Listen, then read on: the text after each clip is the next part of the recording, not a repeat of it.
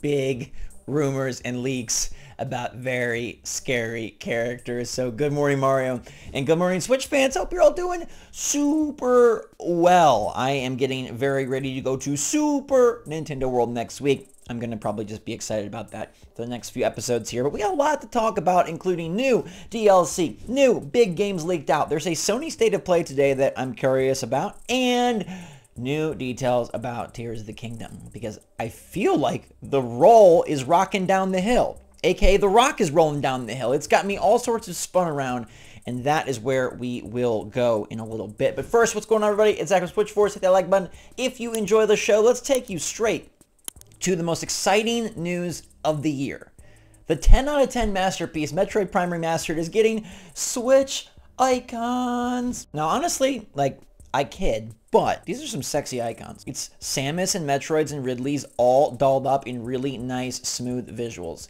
I think I might rock the Metroid, although part of me is paranoid that that's gonna like implicate something bad happening to my brain. Do you think I should rock the Metroid, or should I rock the Ridley? I still need my King K. Rool icon. Until that new DK game comes out and we get new DK icons.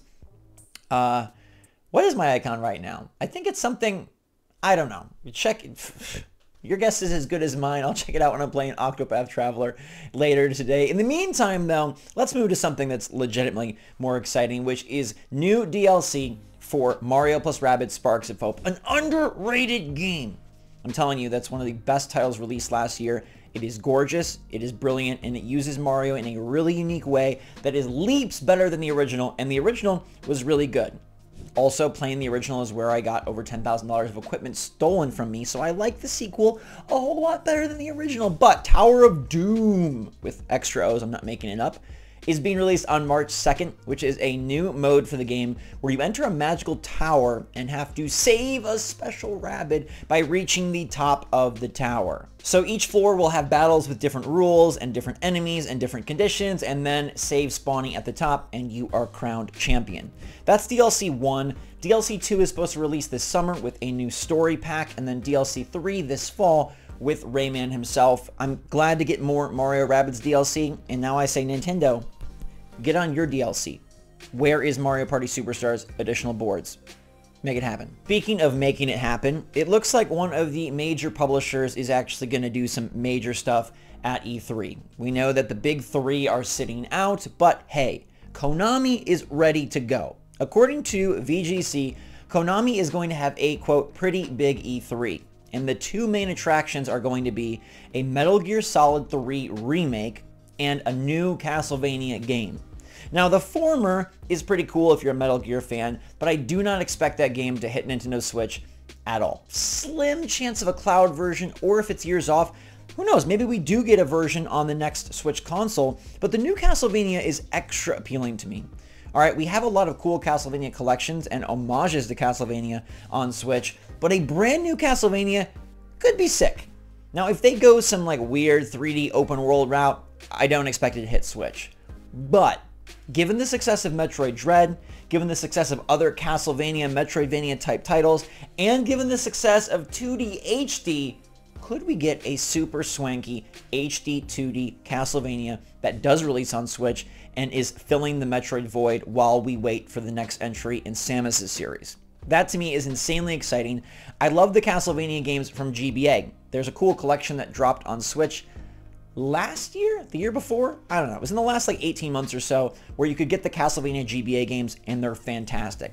I don't think Nintendo will probably bring those to Switch Online given Konami already has its own collection for sale, but a brand new game would be pretty awesome. And I'm here for it. I want them to come out with a new Mega Man, a new Castlevania, all with HD 2D, or some really high-def, beautiful sprite action. I think that would be really cool, like 3D, but can we do really beautiful 2D? And I know that there was that Castlevania-alike released, what was that called? Bloodstained. Bloodstained Ritual of the Night, and they had the Bloodstained, like, 8-bit game. Those were cool, but like, Castlevania, I'm just in the Castlevania mood. Remember, Castlevania all up in Smash Bros. Ultimate. Castlevania coming next month to Dead Cells, Castlevania kind of everywhere at this point, and I think a spooky Castlevania game on Switch with really nice visuals, or heck, if they don't want to do 2D HD, just copy Metroid Dread, because that looked great and was amazing and super fun. Bring us a Castlevania. E3, sort of exciting again. I hope it's good, because I do want to go. It's the first in-person one in years, and clearly I've had a little too much caffeine. I don't do caffeine, so when I have caffeine, woo! Let me know in the comments down below what you're most excited for at E3. Like, knowing Nintendo and Sony and Microsoft may not be there, will not be there. Yeah, what big company are you most excited to see? Ubisoft slate, which will probably be Assassin's Creed and Pandora, the new Avatar game. Konami's slate, which seems to be Castlevania and Metal Gear. Are you pumped for EA's slate, which is going to be, well, Jedi will be out, so maybe a new Battlefield, probably Immortals of Avium. Is there something you're still excited for, or is E3 sort of off your radar? I do think a Castlevania, though, would be sweet, and I sure hope it comes to Switch. All right, we've entered the part of the show I dub the Zelda Hour. Zelda is now ever present, and this is great. We've got a couple months left. I can't believe it's so close. It's like, how many days? Like 80 days away? Feels great. There's a new advertisement posted, and it's really kind of a fancy one. It is all about the Master Sword, and it actually shows the Master Sword through the ages. Back in Link to the Past, back in Ocarina of Time, back in Wind Waker, even back in Breath of the Wild. And it's got a really decrepit Master Sword, as we've seen represented in Tears of the Kingdom artwork. It says, the Master Sword corrupted. And then below it says, in the new title, its appearance will undergo a major transformation. So something significant and something story implicated and gameplay implicated probably is going on with the Master Sword. We've seen that it is really rough and tumble. It's, you know, it's had its heyday a long time ago. But what will this mean for Link? And is there a chance for a new weapon to sort of come into the play?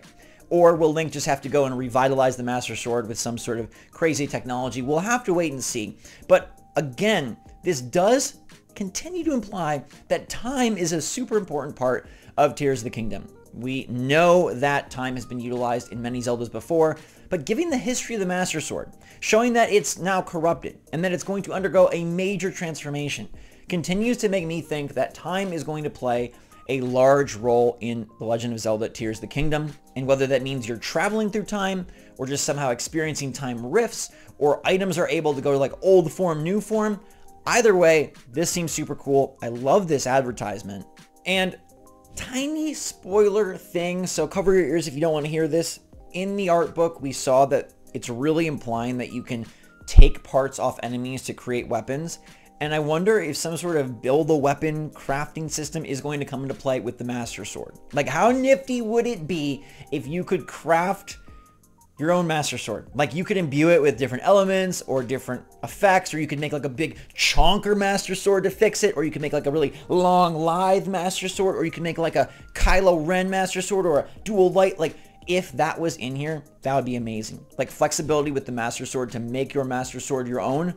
Just think of the possibilities, and it really does look like they're going to implement some sort of crafting weapon building system. So I do wonder if the major transformation may be like up to you. And how nifty would that be if there was more personal choice in Tears of the Kingdom? Like, obviously we can explore it wherever we want, but dungeons coming back invents a lot of new ways for you to puzzle solve.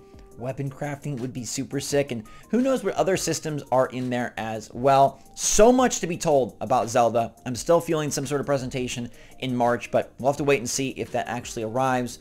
Let me know in the comments down below if you're pumped for a new Castlevania game. Let me know if you're going to grab the Mario Rabbids Sparks of Hope DLC. I think I have the Season Pass already, the deluxe version, so I think I'm set, but that should be really cool. And again, if you're looking for a game to play on Switch and you're kind of like not sure, Rabbids Sparks of Hope has been on sale a lot lately, and if you can get it for like 30 bucks, that is a steal for an amazing game. I think it's the perfect prep tool for the Mario movie as well, because it's got, you know, all the major Mario characters in there. It's a fun way to see them battling it out. I don't know. I hope Nintendo makes a push for Sparks of Hope around the movie. I think that'd be a great title to get a sales boost after people step out of the theaters. But for now, stay safe, stay healthy, stay happy, stay positive out there. I love you all so much. Appreciate it even more. Thanks again for watching. SwitchForce out.